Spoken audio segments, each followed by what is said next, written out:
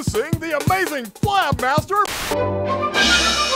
When seagulls mate, they mate. You're watching Dirt TV. All dirt, all the time. Hi. And thanks for joining us. Okay, what comes in many different colors, feels either grainy, smooth, or sticky, and is where we get our food, clothes, medicines, and our homes, just to name a few. I'd rather talk about my trip to the mall yesterday. You don't know, do you? Well, let me think.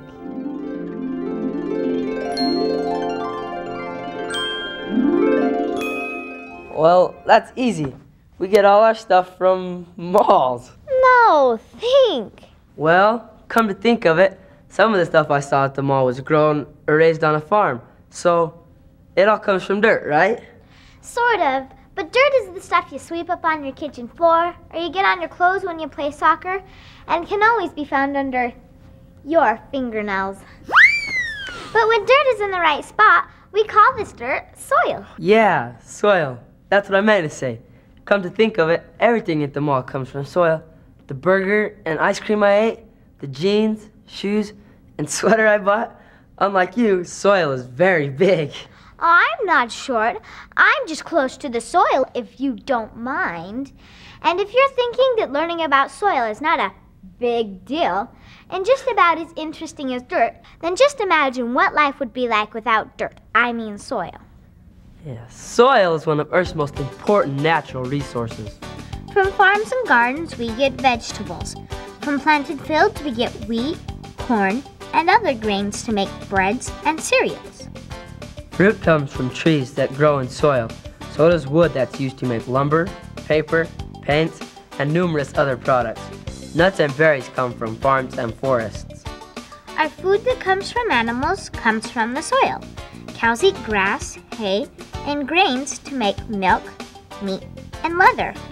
All animals eat plants, plants that grow in soil. Fish live on plants, and these plants live on dissolved minerals that wash into our seas and our rivers and lakes from the soil. Let's face it, life without dirt wouldn't be any life at all. Dirt's your food, dude. And a whole lot more. For instance, minerals and gems are found in soil. The fuel that warms our houses comes from coal, and oil is goo that used to be plants and animals that grew millions of years ago because of soil. Even our roads are built using soil as a base. We depend on soils. And the people who work with them. Together, they keep us alive and are a part of our food web. There is a lot we can learn about dirt, I mean soil. And making sure we don't run short. Watch it! I mean, run low. That better? Yes. So stick with us as we investigate dirt. Secrets in the soil.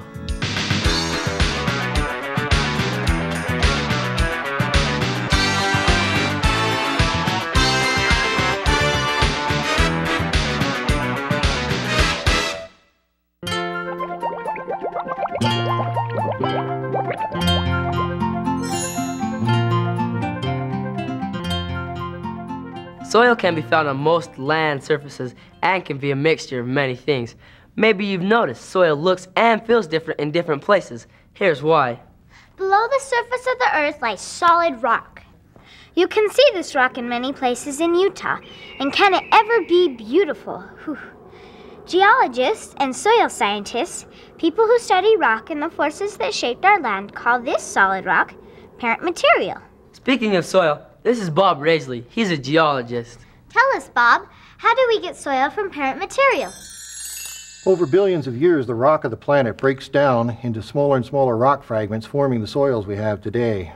The soil layers form from the different kinds of rocks, ocean bottom, land rocks, and create many, many different kinds of soil profiles.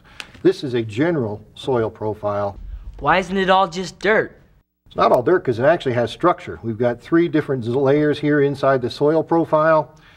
The lower part of the profile is called the parent material. It's where the rock actually breaks down into smaller fragments and then breaks down into even smaller fragments to form the middle layer, which is the subsoil. That's the zone that the animals burrow into. They can get in there and create their burrows.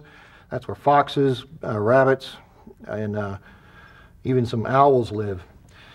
Inside this layer Plants put their roots to hold themselves up and steady. Big trees grow down into this. And on the top layer, that's a combination of this layer, the subsoil, and the rotted plants. It's the living zone where plants grow. And it's the area that we live off of, all the animals live off of. Without that, life on Earth wouldn't be particularly possible. Well, how long does it take to make an inch of topsoil? An inch of topsoil takes roughly about 1,000 years. Wow. It actually is even longer for the entire foot of topsoil you see represented here. That would be 10,000 years. The rock that makes up the base of the topsoil takes around a few million to hundreds of millions of years to create. The rocks in Utah predate or are older than the dinosaurs. Utah geologic history is a history of planetary climate and rock building processes. Utah has been in and out of water many times over its geologic history and has been host to almost all forms of life known on Earth. The evidence of this rich history is in Utah's rocks and soil. There are sandy, rocky soils in the Uinta Mountains composed of nearly 1 billion-year-old floodplain sediments. The top of Mount Timpanogos is composed of 500 million-year-old ocean coral reefs at 11,000 feet in the air. Caves have since formed in that mountain. Bryce Canyon's red and white beauty is the result of ancient lake deposits. Zion's and Arches national parks are composed of hundreds of feet of fossil sand dunes of a large ancient desert. The Colorado Plateau and Canyonlands hold some of the world's most interesting fossils, the dinosaurs. Mixed in with the dinosaurs are rocks of periods of time when the area was under seawater. These rocks weathered to salty soils in the Book Cliffs of Price and Green River area, and into the red soils of the southern tier of the state near St. George and Kanab. The climate of the last 10,000 years has been most important in forming the soils of Utah's modern surface. Ancient Lake Bonneville covered the western half of Utah and left its clay, silty soils in the valley bottoms, including the Wasatch Front. Glaciers covered most of Utah above 8,000 to 9,000 feet and left sand and boulder deposits on the mountains and in the canyons. The soils we have are the product of billions of years of geologic process and the most recent climate in Utah. And yet they are an extremely fragile resource. We're losing our topsoil at 15 times the rate that it's being made. Well, thanks for coming by, Bob. Yeah, we'll see you in a little bit. Yep, we'll see you. You're welcome. In Utah and most western states, our topsoil is only 1 to 12 inches deep, and that's not much. Our topsoil layer is shallow. Farmers, ranchers, and others who use the land must be careful to help hold topsoil in its place, keep it healthy, and even build up topsoil for future generations. But because it can take hundreds of years to build a small layer of soil, it's classified as a non-renewable resource. Once our good topsoil's gone, it's gone. Now for the nitty-gritty. Topsoil is composed of 3 basic kinds of matter: solid stuff, liquid stuff, and gases. The solid stuff accounts for about half of the volume of soil.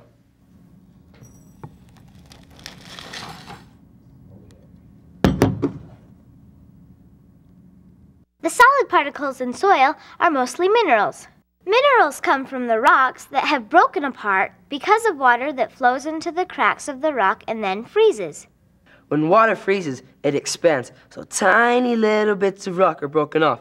When the water flows again, it carries these tiny bits away into the soil. Also, plant roots can grow into soft rock and break it apart. Chemicals can break rocks apart too. Many rocks are broken apart by lichens, tiny crusty plants that live on rocks. Lichens come in many colors and give off an acid that breaks down the minerals in the rock. Mineral matter takes up about 45% of the total volume of soils. About 5% of soil is organic matter. Organic matter is dead, decaying plants, insects, and other stuff that used to be alive. This is composted cow manure and straw. Organic matter is usually located at the top of soil. As this organic layer decays, it supplies nutrients to help the plants that live in the soil. This organic stuff is what makes soil fertile. These particles of solid minerals and organic stuff fit loosely together, leaving room in between. The space between solid particles is filled with gas in the form of air and liquid in the form of water. If there is little water in soil, then the space in between will be filled with air. But when rainwater soaks the soil, the air is replaced until the soil dries out again. Because the weather is always changing, the amounts of air and water are always changing too. But an average soil contains about 25% water and 25% air. Water and air in the soil are very important to the plants and animals that live in the soil. When plants suck up water, they also take in nutrients like iron and nitrogen. These nutrients come from organic matter. Plus, lots of organic matter helps make sure that the soil stays moist. Let's compare soils that are high and low in organic matter.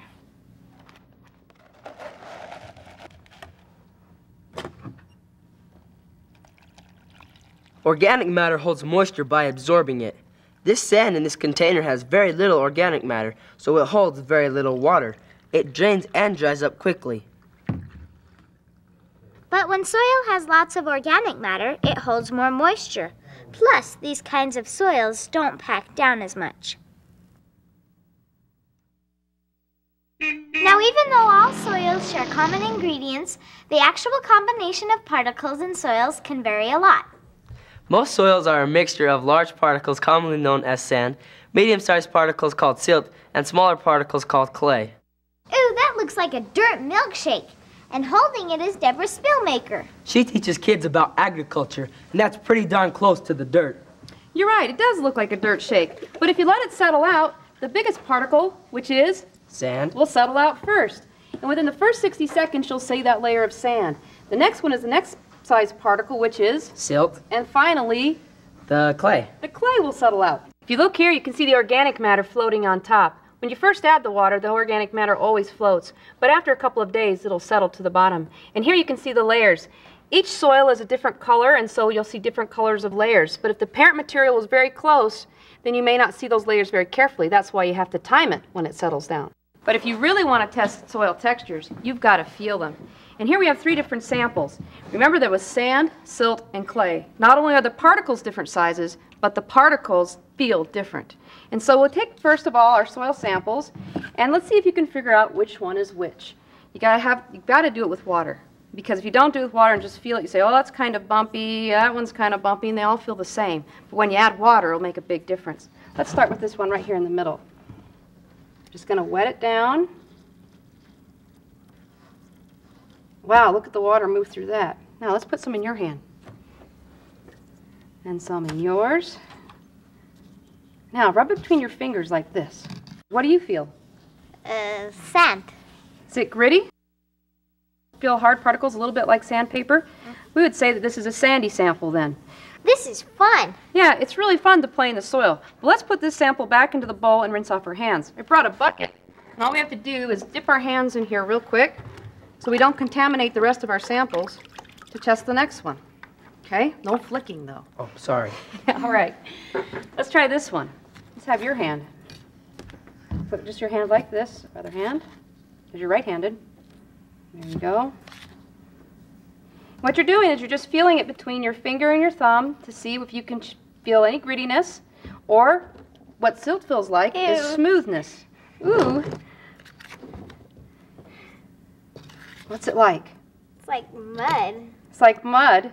All soil is mud when it's wet, but this is special mud because it's a different feeling. Do you feel any grit in there like you did before? No. Oh. There's no grit. Is it smooth? Is that a little bit like baby powder? Yeah. Kind of. Kind of like baby powder. It's what? It's silt. That's right. It's silt. And silt will feel smooth, and it's the sort of stuff that you feel on the bottoms of lakes sometimes when you're at reservoirs and it squishes up between your toes. Well, it really sticks to your fingers, and it kind of stains them too. And it won't be as easy to get off as the sand, so we'll have to rub our hands on the edge of the bowl. Now it'll be a little bit more difficult to get off too, even when we stick our hands in this bucket of water. It's really important when you're testing soils to rinse your hands between, because if you don't, you'll contaminate the next group. So get it all off, but no flicking. Okay.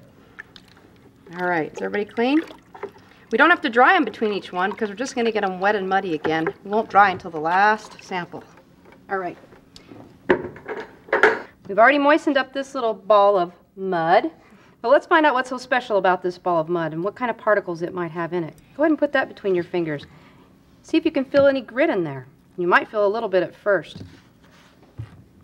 Work it between your fingers. Sometimes it takes a while with some particles. You have to really push it between your fingers and work it a little bit, especially if it's a clay sample, to get it to break apart. Now, do you feel any grit in there, Zach? Kind of, not like the first one. That's right. There's always going to be a little bit of grit and probably a little bit of smoothness because no soil is really totally pure. How does yours feel? Really sticky. That's right. Clay will feel sticky. And that's how you can tell if you've got a lot of clay by if it's, the more stickier it is, the more clay it has. And so you work that between your fingers and it just sticks all over. You might say it's still a little bit smooth, but when that smoothness runs out, it really grabs. Again, this is a difficult one to get off your hands, so you've got to kind of get it into a ball and scrape it on the edge of the bowl.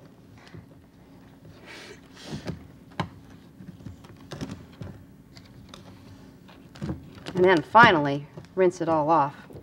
Most soils are not purely sand, silt, or clay. Most soils are a mixture of the three. We call this mixture a loam. But the soil ingredients do help to name the soil. For example, if you have a soil that has mostly sand, but you can still feel the smoothness of silt and the stickiness of clay, then you have a sandy loam. Or if the soil sample is very sticky, but you still feel some grittiness, you may have a clay loam. By feeling the soil and using the water or mud shake test, soil scientists determine the soil texture name. The texture names are on the soil textural triangle. If you mark your percent of sand, silt, and clay on the appropriate side of the triangle, then draw lines in the noted direction. Where the lines meet or intersect, you will find your soil texture name. Scientists have found over 7,000 different types of soil on Earth, and in fact in Utah we have over 3,000 types. It can be anything from the red soils of southern Utah to the very dark rich soils of northern Utah. And in those soils, remember, the color is determined not so much by the particle size, but by the parent material. The color of the minerals that was in the parent material determines the color. It doesn't have anything to do with the texture.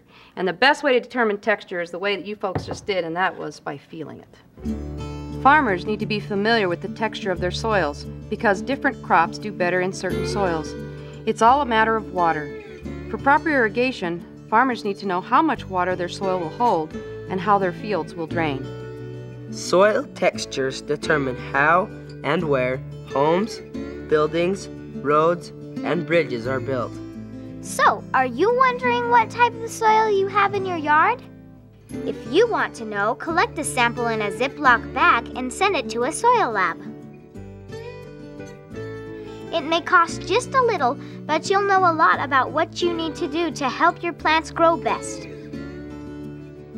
We've learned a lot in the last several years about how to take care of our soils so that people, plants, and animals can continue to live there. But it wasn't so long ago that people didn't care much about our soil. And what happened affected the life of just about everyone living in this country in the 1930s.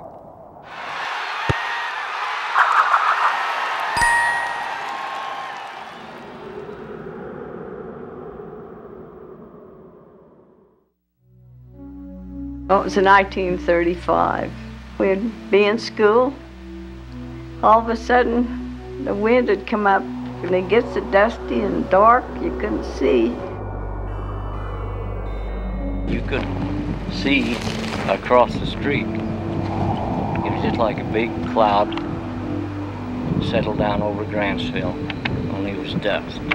We could see the dust clouds rolling towards Grantsville in just big, black, ugly clouds. Anytime the south wind blew, you knew Grantsville was in for a good dusting down. And my younger sister, and we used to cross the street to go to school. Get a hold of hands, and we'd stand there and wait and wait and wait and think, well, now is there a car going to come? And we'd listen and listen. You couldn't see unless the cars, they had their headlights on, then you could see a little glow or glimmer. So we'd listen and we'd run across, was scared, didn't know whether we was going to be hit or not. I don't know about you, but it's hard to imagine not being able to see, to cross the street to get to school because of huge clouds of blowing dust. But it did happen right here in Utah in the 1930s, just over the western mountains from Salt Lake City in a town called Grantsville. I've heard a lot of people say they used to hang wet sheets over their windows and things like that to try and keep the dust from coming in their houses. And so I don't know, it was just really bad, that's all it was. According to the people who lived in Grantsville, they were just being driven nuts by the dust. Dust everywhere. You can't protect any home, even the modern day home, from dust. I remember back when I'd go to movies, once in a while you get to go to a movie, and they would always show a newsreel prior to the movie, and they would always show the Dust Bowl back in the Middle West. Well, we didn't need to look at that Dust Bowl back there in the Middle West. All we had to do was look out the windows many days, or just step outside, and you could see the movie was right there in your eyes. Here you actually see one of the dust clouds that are causing such havoc, spreading over the countryside like a pall that envelops everything. The black blizzard that is turning our Great Plains region into a desert. News more important than anything else because it affects our food supply and the future of our farm country. From the panhandle of Texas to the prairies of the Dakotas, nature has cast this blight over much of America's greatest farming region. But the area is not yet lost to man. Even in the shaded sections, which are hardest hit, the situation is not hopeless. The danger of surrendering to nature's attack of drought and wind is obvious. The topsoil, the surface layer of earth in which crops grow, is being lost. First, drought dried up this soil, killing the crops. The land, left idle and bare, was baked by the sun and swept by the wind. As the moisture it drew from the subsoil was exhausted, the topsoil crumbled into fine particles of dust, lighter than sand. These the wind picked up, whirling the particles into the air, stripping the land of its productive topsoil. Today, everyone asks, what can be done to save our soil? But the dust didn't blow only in Utah. Much of America's Great Plains region was devastated by the dust storms in the 1930s. Before this disaster, this area was known as America's breadbasket. Soon it was known as the Dust Bowl. April 14th, 1935 is a day that will be remembered as Black Sunday. It was the day when strong prairie winds started blowing across the Great Plains, pelting small towns and big cities alike with tons and tons of the nation's richest topsoil. Car lights had to be turned on in the middle of the day, and for millions of Americans, daily life became miserable. Today we know what caused our soil to blow and turn a huge portion of our country into a dust bowl. Here's Michelle King from 2 News to tell us more about it. The story actually begins in the 1920s, when farmers in the Midwest enjoyed steady, predictable rains, when new modern methods brought faster and more powerful tractors and other machinery that made it easy to dig up America's grassy prairies and put down wheat and other crops. Millions of acres were plowed under, and year after year, farmers took bumper crops from the soil. But they didn't realize what the cost of those bountiful harvests would be. They grew the same crops in the same fields year after year. They did little to put natural organic matter back into the soil. By farming in this way, they were slowly using up the plant nutrients like nitrogen in the soil, and their soils were getting lighter and less likely to hold water. Then, in the middle 1930s, a serious drought hit much of America. The rains came much less often. Most farmers had no other way to water their crops. They could only plant their crops and pray, and then watch them wither and die, then try again.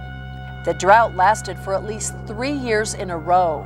Without moisture, the already overworked and underloved soil turned closer to dust with each pass of the plow. With no strong plant roots from grasses or farmers' crops, the dry soil simply started to blow away with the wind.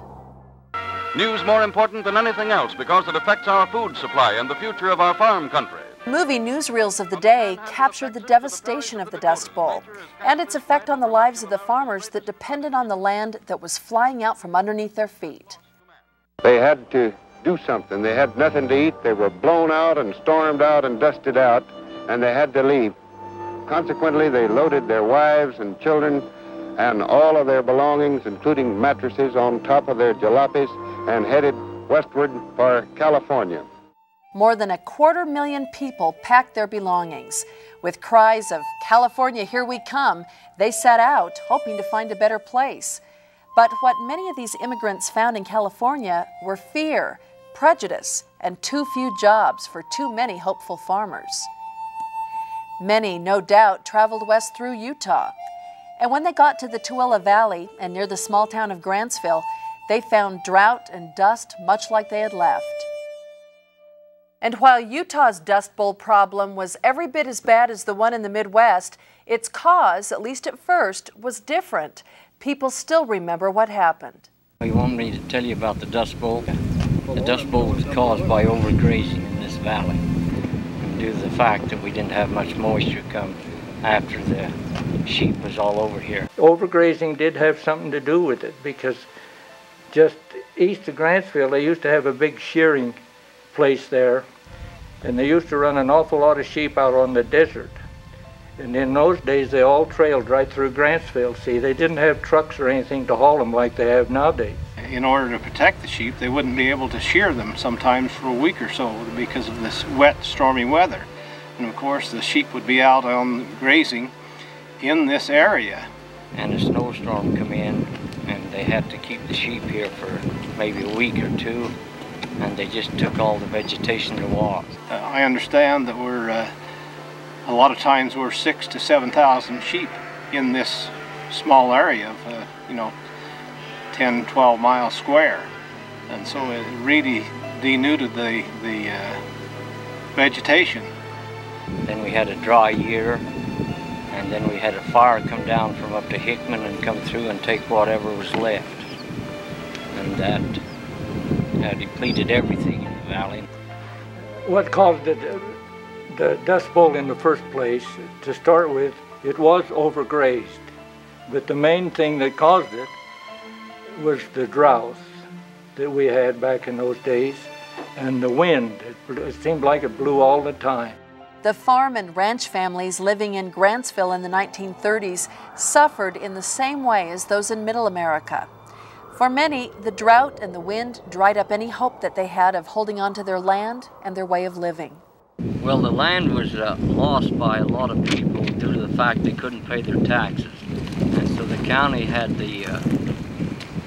took the land. And then when they formed the soil conservation in 1938, the county gave the land to the soil conservation to start reseeding it and try and bring back the vegetation.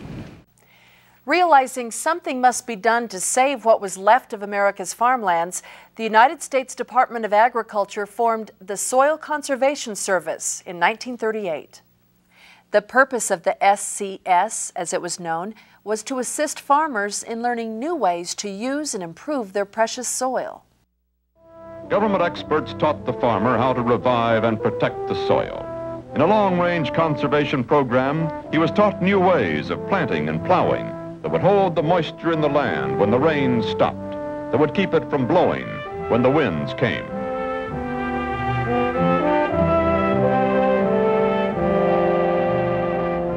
Today, the seeds of hope planted in the Tooele Valley by the SCS more than 60 years ago continue to grow.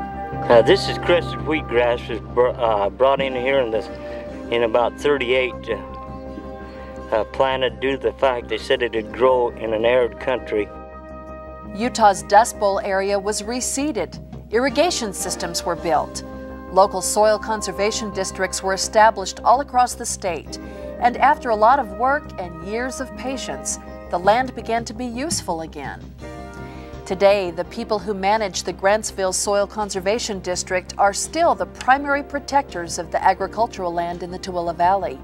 It's their job to make sure that the practice of grazing livestock doesn't blow up in everybody's face. The decisions are made as to number of cattle, the type of planting, what pastures. These pastures are all rotated so that they're not overgrazed. Sometimes we've experimented with various grasses to find out which will produce the most forage and which will keep the soil stable and in a good, thrifty condition. We lease the feed, not the land. We lease the feed out to the Grantsville Grazing Association. And then they tell us where they're going to put the cows, and if we approve that, then that's the way they go. And that's the purpose of the soil conservation districts, not only this one here, but the ones throughout the nation, is to preserve this so that these people can still provide food and fiber for the American population and actually for the world. If you were to visit the area around Grantsville today, you wouldn't have to look very hard to uncover evidence of those Dust Bowl days. In many places, blown soil still buries fence lines, and the white subsoil shows through the sparse growth of grass. Yet the Grantsville Dust Bowl days are fading from memory, but the lessons learned from those dark days will hopefully always stay with us. Well, the lesson we learned is conservation. Take care of what you have and improve it all the time. The farmers of America have fed this country and the better part of the world for a number of years, but it won't happen if we deplete our soils. Your food doesn't come from the grocery store, it comes from fields like this, and from fields like this, even though they don't look like there's much there. There's a lot of meat that comes off of those fields. Crops behind me are lush and beautiful because the ground has been cared for properly. The irrigation and water has been used wisely. This ground in front of me has been managed properly so as to harvest the grasses that are there in the form of meat, and we just need to keep doing that. It has to happen. If it doesn't happen, we're all going to pay for it in the form of hungry people. Hey, what you doing? Making my own dust bowl. Hey, what are you doing? Creating a windbreak. A windbreak? Yeah, it's one good way from keeping the soil from blowing away. To make a windbreak, all you need to do is plant a row of tall trees on the side of the field that the wind usually blows from. The wind hits the trees and has to go up and over. There's less wind near the ground, so dry soil doesn't blow away. But dryness isn't the only thing that can cause valuable soil to disappear.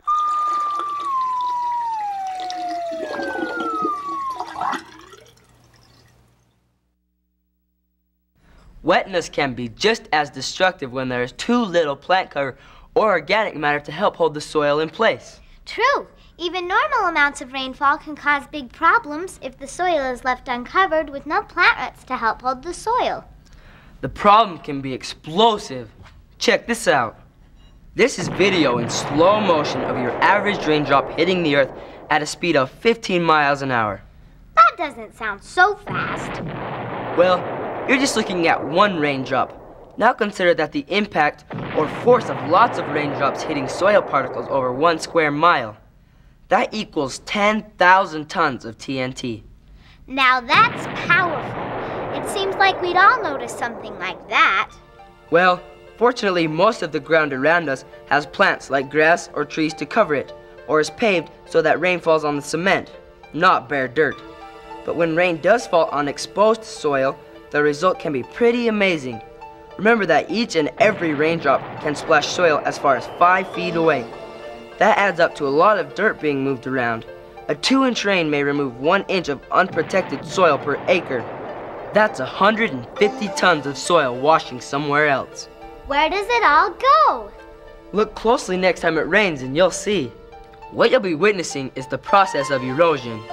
Raindrops splash onto the soil and move it around. Rainwater collects on land and runs off in small streams that carry away lots of tiny bits of soil. These streams gather together to form larger streams, then rivers and lakes, and so on. Streams or rivers can be loaded with eroded soil, especially in areas where there's lots of exposed soil. The process of erosion is a natural one. It goes on all the time and has forever. It's the process that has formed some of Utah's and the world's most spectacular scenery. For millions and millions of years, water and wind have carved out the Grand Canyon, Bryce Canyon, and other beautiful areas like Zion National Park. But erosion doesn't just happen in the wilderness, it happens everywhere, and its effects, while natural, are not always positive. Especially when you're talking about taking away the small amount of productive topsoil the world has. There are different kinds of erosion. Landslides are serious erosion on steep hillsides. Landslides have buried whole towns throughout history and continue to be a problem. After all, what's up usually comes down. On flatter ground, sheet erosion removes thin layers of soil over a long period of time. It can go unnoticed until much of the topsoil is gone. You can see real erosion along new roadways or any other bare sloping ground. Water forms small, well-defined channels that carry soil away. When rills become large, the process is called gully erosion. In many places, gully erosion has created spectacular natural disasters by carrying away tons and tons of soil. So does that mean the Grand Canyon's just a big example of gully erosion? That's one way to look at it, but the Earth can't just be one big national park. We have to preserve our farmlands so we can eat and have clothes and live! One thing is to remember that plants keep soil from blowing and washing away. If we plant and take care of our grass and stuff, our soil won't wash away. I've also seen gardeners spreading bark chips on top of the dirt around their plants. That's right. Those bark chips are a form of mulch. Mulch can be wood chips, grass clippings, any big piece of natural material that will cover soil for a while, but decays naturally. That's great if you're planting a permanent lawn or garden at your house. Don't farmers need to expose the soil to plant crops every year? It's true that many farmers' fields are bare at least a small part of the time, and it's true that some erosion takes place. But it's truly amazing what can be done to control erosion by using just a few common sense ideas like planting cover crops. Cover crops? Yeah. In the fall, some farmers will harvest the crops they've been growing all summer and then plant certain plants that will grow quickly, putting down roots and covering the ground to protect the soil until the farmer tills his fields the following spring. Then, the farmer just tills in the cover crop, which by itself is one good way to return some natural organic matter back to the soil. It's like living mulch. Exactly. Farmers also rotate their crops. They'll grow one crop on their land one year and another the next. Planting different crops every year will help keep the soil nutrients from becoming used up. Sometimes farmers will even give a part of their land a rest for a year or two. You know, I've seen where farmers will grow corn but leave the corn stalks in the ground all winter. Exactly. Even though the corn has been harvested, the stalks still help protect the soil from rain, and the roots still hold the soil in place. I know what else. I've seen farms on hillsides and the farmers have terraced the land. They've plowed level places that look like steps a giant might use. I'm sure that helps keep erosion from taking place because the landscape isn't as steep anymore. Good examples of terracing can be found all over Utah. You can also see in some terraced areas that farmers have left some trees or grasses. This helps preserve the landscape. Unfortunately, you can see examples of what can happen when you don't terrace.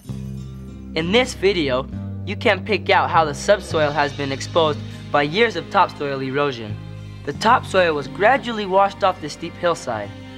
That's it, all collected down at the bottom of the hill. Terracing could have helped prevent that. The rows in that field run right down the hill, too. By running the rows in the same direction as the slope of the hill, the farmer is creating hundreds of little stream beds that run right downhill.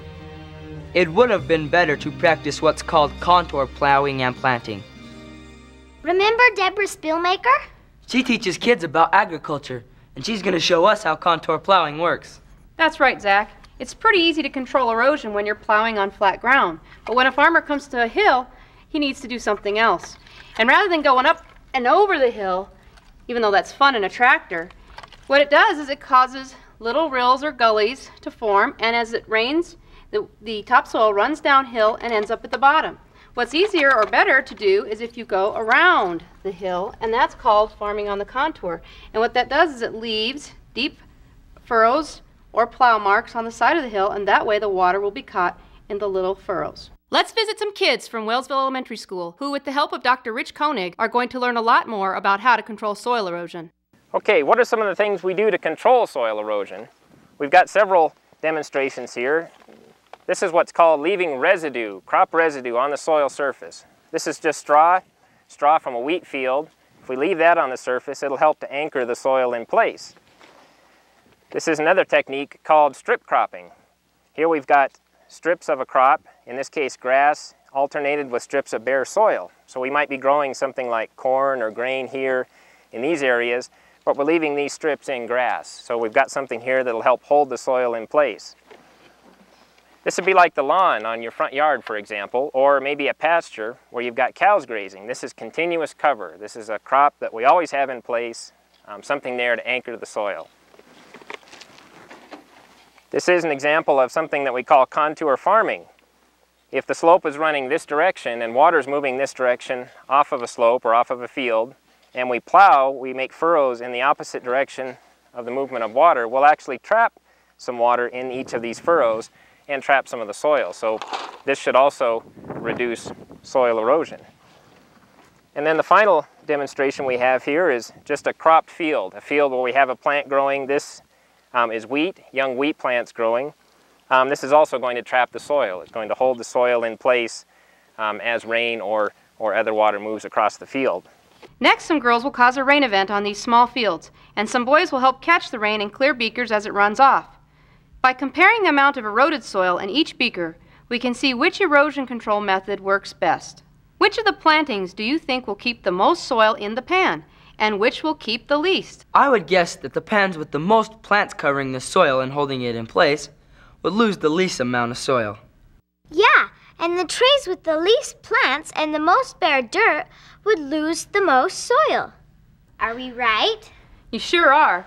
But if you really want to know about farming, you should visit with my friend Bill Rigby. He lives in Centerville, and he's been farming there with his family, well, since before Bill was Bill. Started farming here with my father many years ago. He started in the 1800s, and we had quite a slope here. We used to just raise hay and grain and orchard because it was so steep. Put the water now out of open ditches into closed pipes. We've pressurized the water so we can put the water where we need it, and we can bring it out in the amounts that we need to water either 10 rows or 50 rows, whichever we wish. We've also controlled the erosion by putting it in gated pipe. When we bring it out of the pressure pipe, we put it in gated pipe, and we can measure that gate just to where it'll just come to the end of a 400-foot row and just barely seep out of the row. Thereby we do two things. We stop the erosion and we get the most out, about 80% efficiency out of our water system. Okay, this is what we call this green patch of grass here, and where the tree is, our settling pond, because we bring the water from that side of the field and this side of the field, and it all congregates right here, and any amount of silt or sand has to run through this grass, and we stop it. And we bring it over here to a ditch. This is the sand right here that we pull out of this ditch. We'll shovel it out just, maybe every 4 or 5 days we'll shovel a little sand out here. You can see the silt. This is this heavier black silt that comes out of the sand, and this is the sand. And that's not much for a full summer's work. Maybe a yard or two of sand out of that whole field, maybe 7 or 8 acres of farm ground there. And we feel that we've got a real good program going because we don't get much erosion, and what erosion we do every 4 or 5 years we can pack it back up the hill and re-spread it on the ground. Thus we don't wear out our resource. We keep that resource in place. As you can see, farmers and their families have spent years trying to improve their land. They've put ditches in, trying to control the water, and also other measures to control runoff or soil erosion from occurring. Erosion, though, doesn't just start on the farm. Erosions can be found in other places, too. Anytime people disturb or uncover the soil is a time to keep erosion in mind. Construction of buildings and roads disturbs large areas, altering the natural water flow in the area. Builders can be careful to leave existing plants undisturbed, or introduce plant cover to the area, or spread mulch to keep the soil in place. They can build ponds that will catch the water and give runoff a place to go. They can build fences called silt fences, or other barriers to catch the soil that would otherwise be carried away down the steep slopes. Erosion control is a real challenge, even if it's not on farms or around construction. Another friend of mine, Brent Bunderson, works for Utah State University Extension Service in Tooele County. One of the things that he looks at is controlling erosion and improving the soil in areas most of us would consider wild and natural. He's at an area where there's really no topsoil at all, just subsoil rock and sand, a surface condition that's sometimes called pebble pavement. Topsoil plays a very important role in the proper functioning of a watershed. we're standing on a site where most of the topsoil has been eroded away. All that is left here at the surface is the pebbles or rocks that was part of that soil. We call this pebble pavement. If we take a closer look at this pebble pavement, we'll see that it would be rather difficult, if not impossible, for the seeds of grass and flowers to become established here. There just isn't any fine soil. However, if we dig down just a little bit, we can see that there is pretty good soil underneath there. The events that created this situation here were several things. One of them was that when the settlers came here, whenever there was a fire started by lightning, they would run out and put the fire out. That allowed trees to spread. The other thing that was involved in this was grazing of livestock. The combination of the two left the area without any grass. And it also created a condition that led to some pretty serious erosion. Here we have another example of the pebble pavement created by the conditions that we talked about earlier, the presence of the junipers and grazing. Simply removing the junipers is not going to correct the situation. We have to have some kind of major disturbance to bring soil to the surface. One of the best tools that we have to cause this disturbance, to bring soil to the surface again and to remove the junipers, is a treatment called chaining. This area here was chained, burned, and reseeded just a year ago. This provides excellent habitat for wildlife and feed for livestock and for the wildlife. To establish grasses and flowers and other shrubs once again in an area that has been overtaken by juniper forests, some land managers resort to a practice called chaining. These trees are removed all at once, and native grasses and other plants are planted. In a short time, the area is transformed. The fine root systems developed by grasses act as water channels that carry rainwater deep into the earth that will fill our underground water supplies. People rely on underground water for drinking. But all water doesn't immediately soak into the soil. When it rains, the water has to go somewhere. That's right. Water runs downhill, and that's why farmers, ranchers, and other landowners don't farm the lowland area. Instead, they keep these areas as waterways, lined with grass. They work with nature by letting the water go its natural way without causing erosion. Not too long ago, many people looked at low-lying areas where water collects as a nuisance, places to be filled in or drained and made into farmland or neighborhoods. But more and more, we're learning about how these areas called wetlands fit in our environment.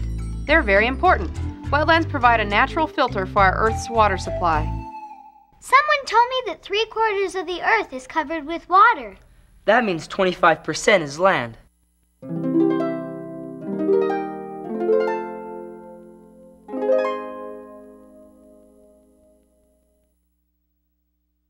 If you'll imagine that this apple is the Earth, if you cut the apple into 4 equal parts,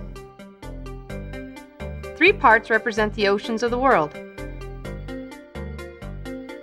This 4th part would be the land. Now, if we cut the land into 2 equal parts, this section would represent the deserts, swamps, mountains, and Arctic regions of the world. This other section, 1/8 of the world's land, represents the area where people can live and may be able to grow food. Now we'll slice this already small section into 4 equal parts.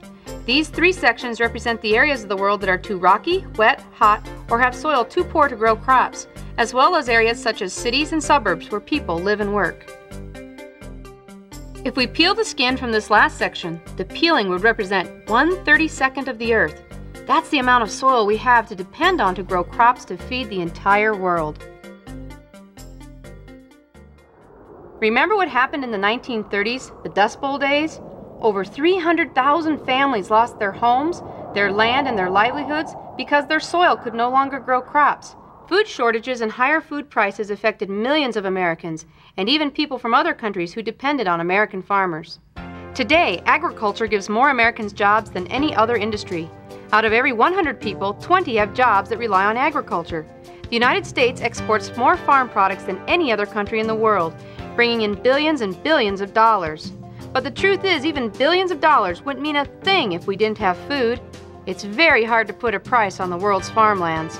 Without good soils, farmers would find it harder and more expensive to grow food crops, and we'd all pay the price at the grocery store if there was any food to be had at all. Since it takes 100 to 1,000 years to make 1 inch of topsoil, we can't plan on having any new topsoil around. So everyone must take care of the topsoil we already have. What's up, Bob? Looks like a math problem.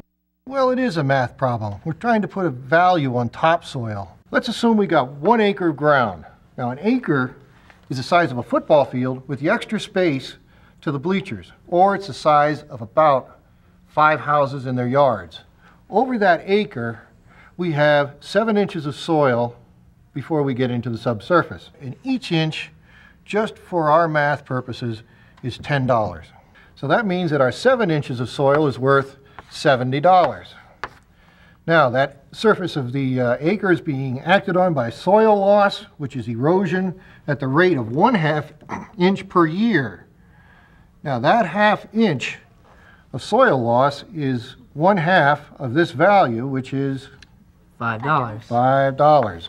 So we lose $5 every year, and this means we lose $65, or we have a value of $65 at the end of that year. This goes on every year till we run out of topsoil, and we just keep losing our little 1/2 inches. If a 1/2 inch of soil loss occurs per year, we lose 1 inch every 2 years. And if we have 7 full inches and we lose 1 inch per year, 7 times 2 is 14 years, and our topsoil's gone. 14 years, losing 1/2 inch per year is a lot of topsoil. If that really happened, farmers wouldn't be in business very long, and we'd all be starving. What can we do to save soil? Well, you've already learned many of the simple things we can do to save soil. Prevent erosion by planting windbreaks, by keeping soils covered up with plants, cover crops, and mulches. We can be careful to use contour planting, terraces, and other ways to prevent water erosion. We can use conservation measures such as strip cropping and crop rotation to keep our soils from getting all the life taken out of them. So don't all farmers do all that?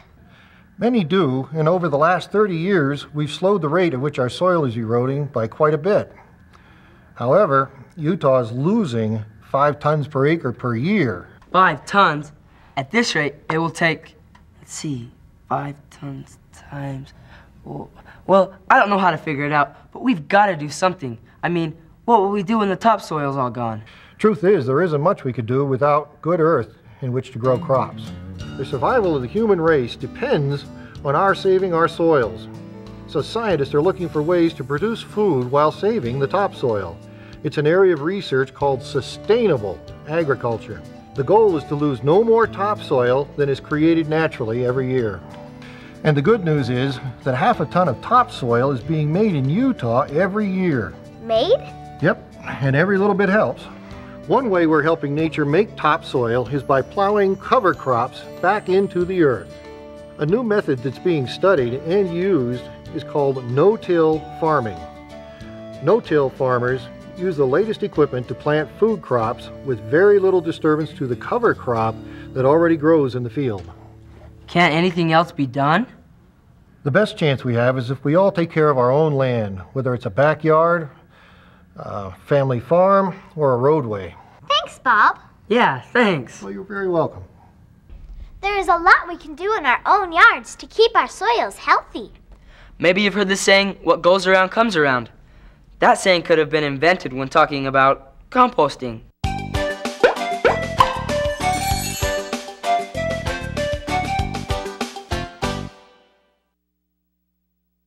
Composting is where you take plant materials that used to be grown in the soil and let them rot or decompose, and then add them back into the soil to make it healthier and help plants grow. Rotting plants? That must stink. Not at all if you do it right, and composting is pretty easy and is very good for the soil. Last fall, we visited Shauna Owens, a gardener who practices composting, to show us how. What's one thing that we can do to improve our soil? Well, we can add compost. Well, what's compost? Compost is decomposed organic matter. The pile I have down here at my feet, this resembles soil, and that's what compost is. It physically resemble soil. This pile right here is about 80% decomposed organic matter. Soil has been added to it and other things have been added to it, but it's mostly decomposed organic matter. Originally, what this was organic matter such as leaves and grass and shredded things from my garden. That was originally what it was. And then, after a certain amount of time, we'll talk about that in just a moment, I end up with a product that physically resembles soil. What does compost do for the soil? Well, it helps reduce soil crusting. Here in Utah, we have generally really clay soil or we have sand soil. And it helps reduce soil crusting on the surface. It helps water to retain into the soil. And it also helps with porosity. Well, what's porosity? Here's some more science words. Porosity is talking about the spaces between the pores of the soil. And when you add organic matter, it fills in those spaces with, we call it organic glue. And it helps the soil to retain moisture. And it also helps to feed your plants. This bin is a pile of organic matter that I've just barely put together. When you first build your compost pile, the ingredients are rather simple. And you can even think in color, okay? Think brown and think green. Brown are like dead brown materials such as leaves and twigs, and you can even try to identify what you've put in your bin. These are, I think, sunflower husks. And green are like fresh clippings from your garden or kitchen scraps, grass clippings. And actually, grass clippings and leaves are two of the #1 waste products that we send to our landfills. So what a better way to reduce the amount of materials to our landfills but to compost them. When you're talking about the materials that you put in your bin, it's really important to remember the proportions. So when you think brown to green, generally the best combination is 2 parts brown or 2 parts carbohydrates to 1 part green. And green represents the nitrogen. And these are the building blocks for the microorganisms and fungi that are in your pile. The fungi are not like fleshy fungi that maybe you like mushrooms that you buy at the grocery store, but filamentous fungi. If you look at this grass, it's covered with a white powder, and this is one of the decomposers in your compost bin, the filamentous fungi.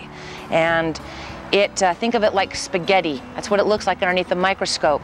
And it's really important that if you get clumps of grass, that you break the fungal clumps up and mix them back into your pile. The other important decomposer in your compost is bacteria.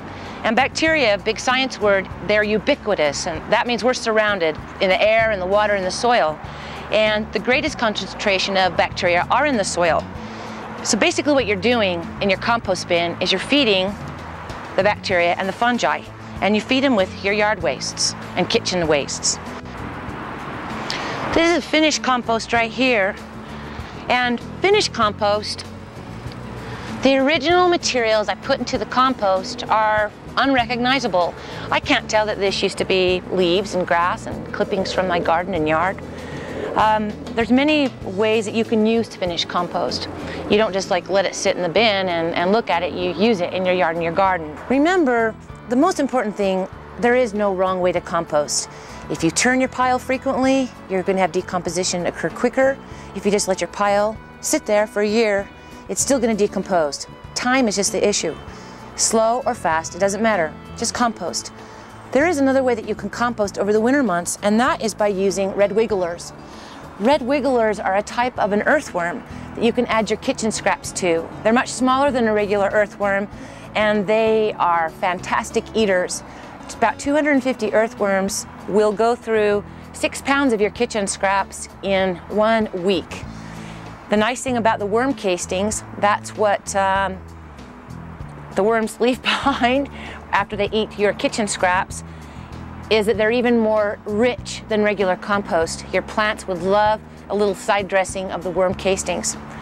I generally will chop up my, and doesn't this look tasty, chop up my kitchen scraps, whether peels or leftover salad and eggshells, coffee grinds, things like that. It's really important though, please do not put meat or dairy products in your earthworm composter or your other compost bins. They do not decompose rapidly and they can attract rodents and raccoons to your compost bin. So I grind it up because, well, earthworms are small. You grind it up small so that they can eat it quicker and faster. Maybe that could be somebody's job in the house, is to grind up the salad, leftover salad and kitchen peelings, and I mix it in with the soil and the earthworms. Another nice thing about earthworm composting is that you can also recycle your newspapers, because you use newspapers to make the bedding for the earthworms, about 12 to 18 inches. You take your newspaper and you tear it in strips. The thing to remember though, don't use the glossy part of the newspaper. Just tear it in strips and place it on the bottom of your bin. You can call your agricultural extension service and they can give you the designs of how to build a simple earthworm composting bin that you can bring into your garage or down into your basement in the winter months, so that your kitchen scraps don't go down to disposal or to the landfill, but go back in to feed your garden. Again, remember, there is no wrong way to compost, just compost. So there you have it. A little rotting plant material can go a long way towards making our garden and our earth healthier. Well, we're running a little short. What? Short on time, that is. We hope you've learned something about soil and how important it is we treat it with respect and not like dirt. All of our futures depend on having plenty of good, healthy soil under our feet to grow our food and other products that keep us healthy and happy. With more and more people living on the earth, our soil is wearing thin.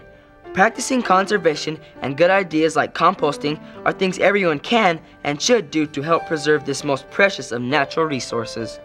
It's important, but not just for our own benefit.